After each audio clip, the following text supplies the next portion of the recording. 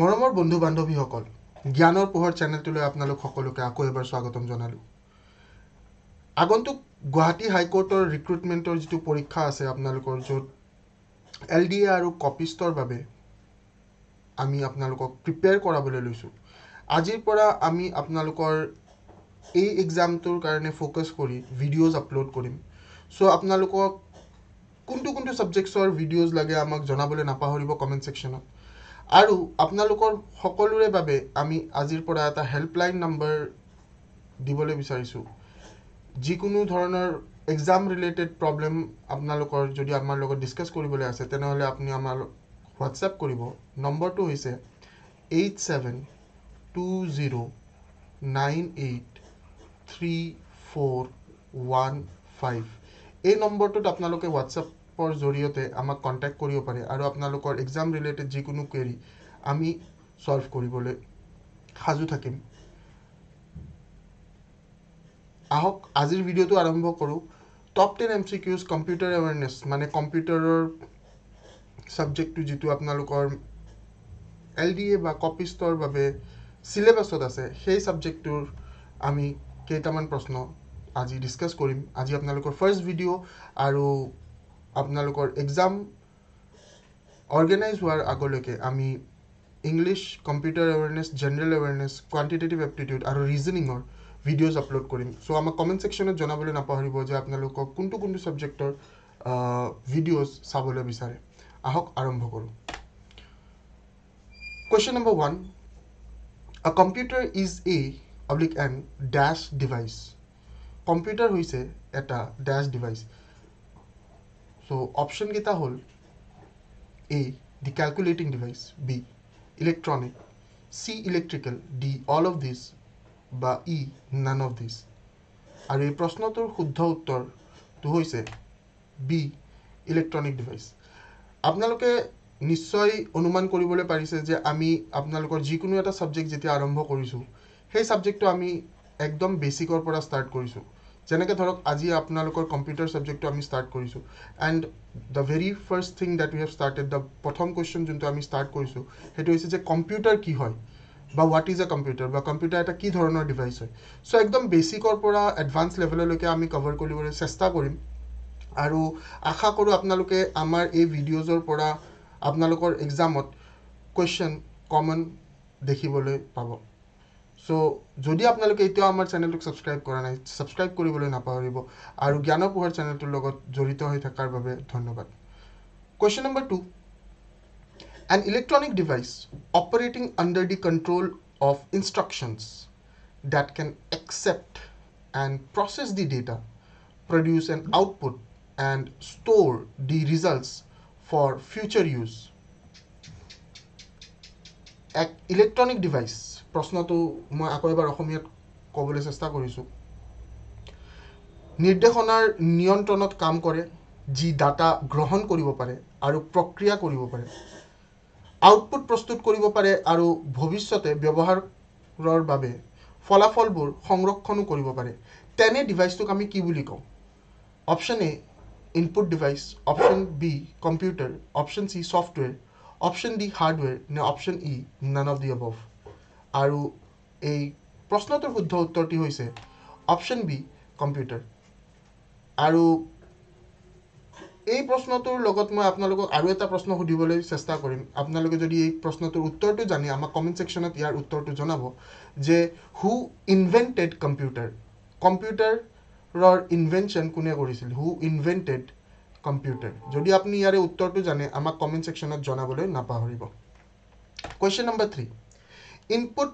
output and processing device grouped together present and dash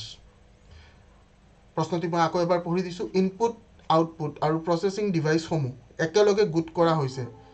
তাক কি বুলি কোৱা হয় A mobile device B information processing system C circuit board ne D computer system ne E none of the above আৰু এই প্ৰশ্নটোৰ শুদ্ধ উত্তৰটো of course আমি সকলোৱে জানো it's D computer system moving up to the question number 4 computer derives its name from the word dash which means calculation computer নামটো dash শব্দটোৰ পৰা আহৰণ কৰা হৈছে যাৰ অৰ্থ হৈছে গণনা সেই শব্দটো কোনটো অপশন এ কম্পিউটাৰে option B calcite option C calculator option D none of the অবভ নে option E both A and B আৰু প্ৰশ্নটোৰ শুদ্ধ উত্তৰটো হৈছে অপশন নম্বৰ এ কম্পিউটাৰে Question number 5. From which language word computer is derived? Computer শব্দটো কোন ভাষাৰ পৰা আহৰণ কৰা হৈছে অপশন এ ইংলিছ ভাষাৰ পৰা অপশন বি ল্যাটিন ভাষাৰ পৰা অপশন সি গ্ৰীক ভাষাৰ পৰা নে অপশন ডি ৰোমান ভাষাৰ পৰা নে option E none of the above আৰু এই প্ৰশ্নটোৰ শুদ্ধ উত্তৰটো হৈছে অপশন নম্বৰ বি ল্যাটিন ভাষাৰ পৰা আমি আহৰণ কৰিছো কম্পিউটাৰ শব্দটো Question number 6 A computer consists of dash এটা কম্পিউটাৰত কি থাকে A A central processing unit যাক আমি CPU বুলি কওঁ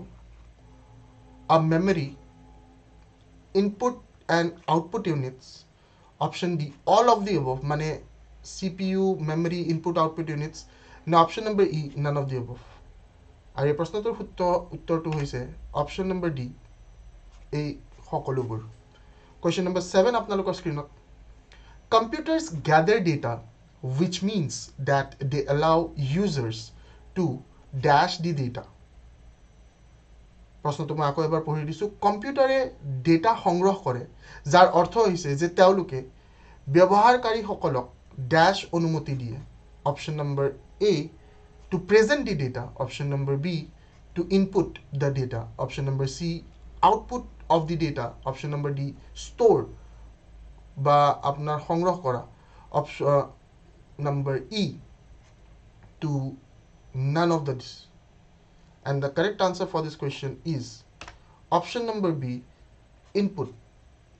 the data question number 8 Dash is processed by the computer into information. Dash computer द्वारा তথ্যলৈ প্ৰক্ৰিয়া কৰা হয় option number A numbers B processor C input D data নে E none of the above the correct answer for this question is option number D data আমি তথ্যক process কৰি informationলৈ লৈ যাব পাৰো with the help of the electronic device named as computer Question number 9 আপোনালোকৰ স্ক্ৰিনত Computer is a device which processes or transforms data into useful dash যদি আপোনালোকে সেশনটো খুব ভালদৰে চাইছে এই প্ৰশ্নটোৰ উত্তৰটো আপোনালোকে অনতিপলমে আৰু খুব সহজে দিব পাৰিব যে কম্পিউটাৰ হৈছে এক ডিভাইস যি ডেটাক উপযোগী ড্যাশলৈ প্ৰক্ৰিয়া বা ৰূপান্তৰ কৰে option number 1 program option number B information option number C input option number D instructions now option number E none of the above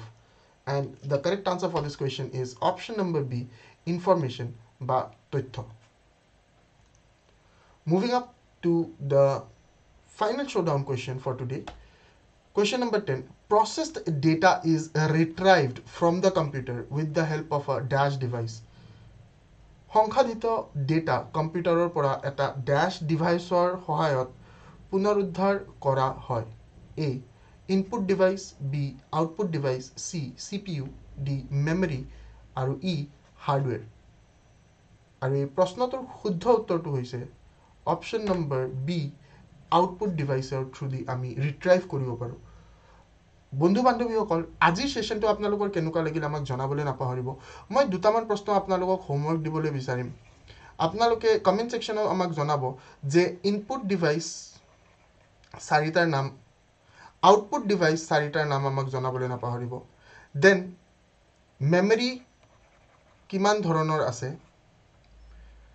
hardware বুলিলে আমি কি বুজো সফটৱেৰ বুলিলে আমি কি বুজো আৰু অপাৰেটিং সিস্টেম বুলিলে আমি কি বুজো এই প্ৰশ্নকেইটাৰ উত্তৰ আমি আগন্তুক সেশনবোৰত বা কমেন্ট সেকশনত আপোনালোকক আমি জনাবলৈ অনুৰোধ জনাইছো সো থ্যাংক ইউ সো মাচ যদি আপোনালোকে আমাৰ চেনেলটো কেতিয়ালৈকে সাবস্ক্ৰাইব কৰা নাই সাবস্ক্ৰাইব কৰিবলৈ নাপাহৰিব জ্ঞানৰ পোহৰে আপোনাৰ প্ৰচেষ্টা এটা চলাইছে আমাৰ অসমৰ ছাত্ৰ ছাত্ৰীসকলে যাতে কম্পিটিটিভ এক্সামছবোৰৰ কাৰণে নিজকে প্ৰিপেয়াৰ কৰিব পাৰে আৰু মই আকৌ এবাৰ আপোনালোকক হেল্পলাইন নম্বৰটো ক'বলৈ বিচাৰিম 8720983415 এই নম্বৰটোত আপোনালোকে আমাক হোৱাটছএপ কৰিব আপোনালোকৰ